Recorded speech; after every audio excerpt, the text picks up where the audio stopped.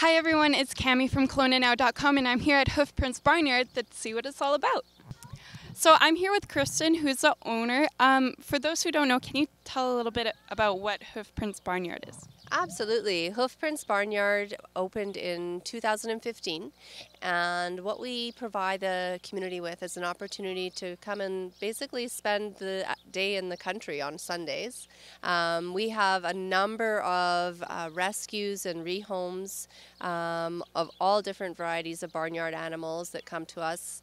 Last year alone, we brought in over 24 rescues, everything from chickens up to horses. So it's lots of fun, it's lots of work, and we definitely need the community support to make it something that we can sustain and continue to do. What else can you do here?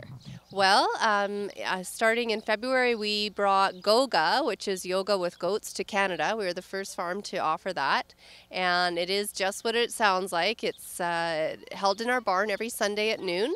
It is a pre-registered event, and basically you come in and do a 1-hour class with a certified yogi, and our little goats are diaper clad with onesies and bathing suits so you stay clean, and they run amongst you, they climb on you, they cuddle you, and it's just a really good time.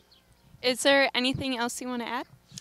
We also are doing private birthday parties, weddings, family reunions, any kind of private function. We will also do Goga for corporate team building and things like that.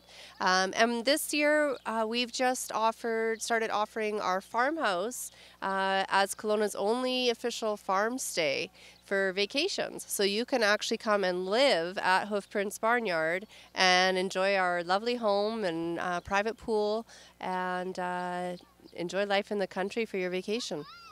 If you didn't know what the Hoof Barnyard was all about, now you know. From clonanow.com, I'm Cami Hill.